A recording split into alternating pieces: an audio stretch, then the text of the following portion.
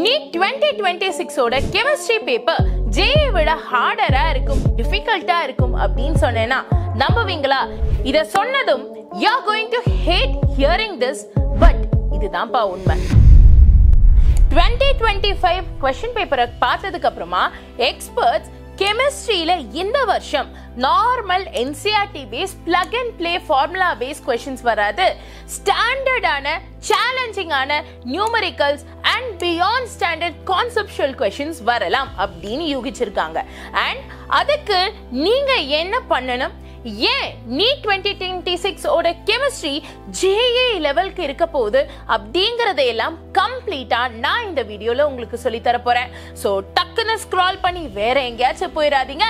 Stay tuned and watch this, ஏனா this could change how you plan your next 6 months.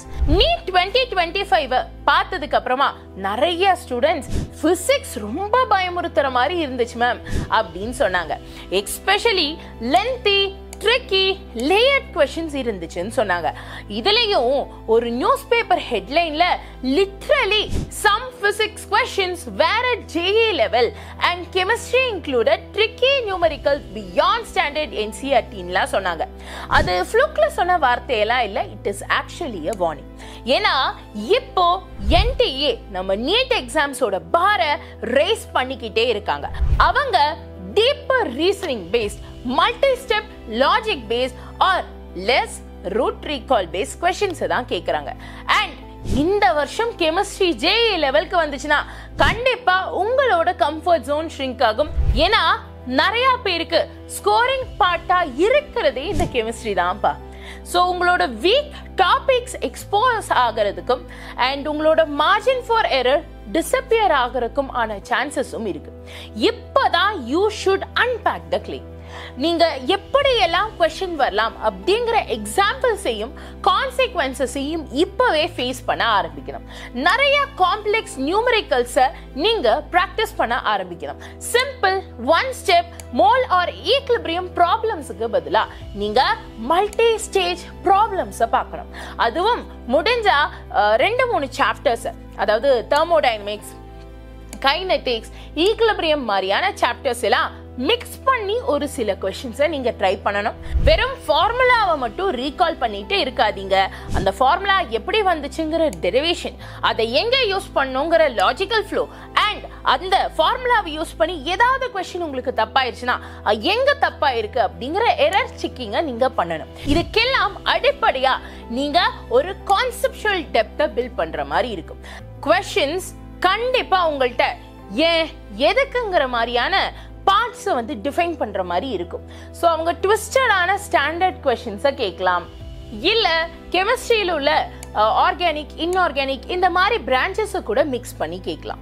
So எப்படி கேட்டாலும் நீங்க அதுக்கு ப்ரிப்பேர்டா இருக்கணும். அதுதான் மெயின் பாயிண்டே. இது இல்லாம எக்ஸாமுக்கு கண்டிப்பா டைம் பிரஷரும் ட்ரிப்பி क्वेश्चंसலாம் கேட்கிற மாதிரி இருக்கும். ஆப்ஷன்ஸ்லயே இதுவா இருக்குமோ அதுவா இருக்குமோங்கிற மாதிரி பக்கா டிஸ்ட்ராக்டர்ஸை கூட வைக்கிறதுக்கான சான்சஸ் இருக்கு.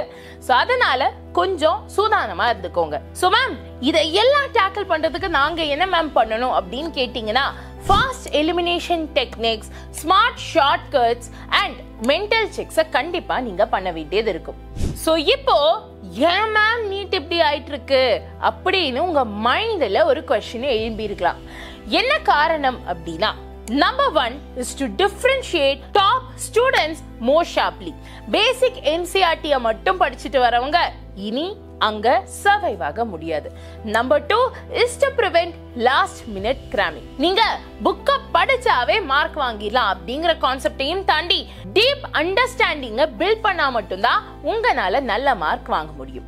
Number 3 is to reward logical, analytical thinkers over more memorizers. மகப்புக்கு இங்க இடமே இல்லை. And Number 4 is to maintain parity and prestige. ஏன்னா நீட்ங்கிற ஒரு எக்ஸாம் ரொம்பவே பிரஸ்டீஜியஸ் ஆன ஒரு எக்ஸாம். அத ஏனோ தானோன்னு எல்லாரும் எழுதி எல்லாரும் மார்க் வாங்கிடலாம் அப்படிங்கிற மாதிரி கண்டிப்பா NTA வைக்கவே மாட்டாங்க.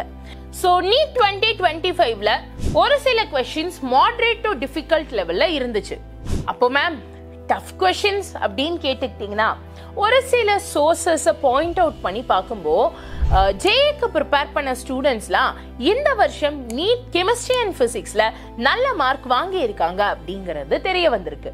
ஸோ என்டிஏவோட ஷிஃப்ட் பச்சையா தெரியுது. அவங்க கண்டிப்பா நீட்டோட எக்ஸாம் லெவலப் பண்ணணும் அப்படின்னு தான் நினைக்கிறாங்க.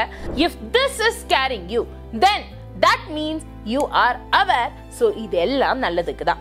So if you want more deeper breakdowns, topic hacks and live walkthroughs of NEET 2026 chemistry அதுவும் JEE level style வேணும்னா then you should do me a favor. Smash that subscribe button, hit the bell and drop a fire in comments. In fact, கமெண்ட்ல எந்த chemistry chapter உங்களை ரொம்ப பயமுறுத்துது அப்படிங்கறத சொல்லுங்க. I will help you and address it in the upcoming video. எப்படி பக்காவா ஒரு concrete மாதிரி சூப்பர் மைண்ட் செட்டை இதுக்கு பில்ட் பண்ணணும் அப்படிங்கறத சொல்றேன், நோட் பண்ணி வச்சுக்கோங்க. Number 1, relearn NCERT but really deeply learn it out. NCERT-ய line by line படிங்க. எல்லா கான்செப்ட், எல்லா கொஸ்டின், எல்லா ஸ்டேட்மெண்ட்டையும் ஃபுல்லா தரோவா அண்டர்ஸ்டாண்ட் பண்ணுங்க. சும்மா படிச்சுட்டு விட்டுறாதீங்க. Challenge NCERT as if you're an examiner and twist the questions. Number 2, build your strong foundation notebook. Yes, ஒவ்வொரு சாப்டருக்கு especially physical, organic and inorganic maintain a core principle book, tricky edge cases and known exception. இது உங்களோட last minute ரிவிஷனுக்கு ஒரு மிகப்பெரிய back போனா இருக்கும். உங்களுக்கு இது ஏன் சைட்ல இருந்து வேணும்னா தென் மறக்காம மார்னிங் 6 AM கிறிஸ்டல் கிளியர் செஷனுக்கு வந்து நோட்ஸ் எடுத்து வச்சுக்கோங்க. And number 3 is to solve the toughest previous year question and variant questions. இதை நீங்க தனியா பண்ணணும்ங்கிற எந்த ஒரு அவசியமும் இல்ல. டெய்லி ஈவினிங் 6 o'clock நம்ம ப்ரீவியஸ் இயர் செஷனுக்கே வந்துட்டீங்கன்னா ஈஸியா நம்ம எல்லா கொஸ்டின்ஸையும் பிராக்டிஸ் பண்ணிடலாம். Number 4 is to simulate JEE style chemistry difficulty. நீங்க வெறுமனே நீட் ப்ரீவியஸ் இயர் கொஸ்டினை மட்டும் பார்க்காம JEE or Olympiad questions try பண்ணி பாருங்க. அது கண்டிப்பா உங்களோட மென்டல் மசிலை பில்ட் பண்ணும். And number 5 is to have time mixed mocks. சும்மா மினி மார்க்ஸ் மட்டும் எழுதாம ஒரு டைம் கன்ஸ்ட்ரெயின்ட், ஒரு டைம் வச்சு பிரஷர் பீரியட்ல நீங்க அதை ட்ரை பண்ணி பாருங்க. அண்ட் மார்க் முடிச்சதுமே மறக்காம எரர் நோட்ல லாக் பண்ணி வைங்க. This is very very very crucial. Number 6, கான்செப்டுக்கு shortcut use பண்ணலாம் பட் ப்ராப்ளம்ஸ்க்கு ஷார்ட்கட்ஸ் வேணாம். டைமென்ஷனல் செக்ஸ் பண்ணலாம். இது நம்ம எந்தெந்த ஆப்ஷன்ஸை எலிமினேட் பண்ணணும், அப்ராக்சிமேட் பண்ணணும் அண்ட் கிராஸ் செக்கிங் யூனிட்ஸ் இதை எல்லாத்துக்குமே ஹெல்ப் பண்ணும். டைரக்டா பிளைண்டா கால்குலேட் பண்ணாதீங்க. இந்த சானிட்டி செக்ஸ் எல்லாம் கண்டிப்பா நீங்க பண்ணணும். Number 7 is to study with consistency and revision cycle. நீங்க நான் எப்பவாச்சும் படிக்கிறேன், ஃபுல்லா படிக்கிறேன் அப்படின்னு சொல்லிட்டு ஒரு நாள் 12 மணி நேரம் படிச்சுட்டு அந்த வாரம் ஃபுல்லா பர்ன் அவுட் ஆகாம டெய்லி கன்சிஸ்டன்டா 4.5 hours படிச்சாவே போதும். That is more than enough. Number 8, படிச்சது மறக்குதுன்னா group studies or peer debate வழி ஃப்ரெண்ட்ஸுக்கோ இல்ல ஃபேமிலியில இல்ல யாருக்காச்சும் டீச் பண்ணி படிங்க. ரொம்ப ட்ரிக்கியான கான்செப்ட்ஸ் கூட நீங்க டீச் பண்ணி பார்க்கும்போது உங்களோட வீக்னஸை உங்களால அன்கவர் பண்ண முடியும் அண்ட் அந்த கான்செப்டை நீங்க நல்லா படிக்க முடியும். இப்படிதான் ஒருத்தங்க ஒன்னொன்னு சொல்றாங்க அப்படின்னு நான் இப்ப சொல்ற இந்த விஷயத்தை எல்லாம் நீங்க இக்னோர் பண்ணீங்கன்னா then you will fall behind.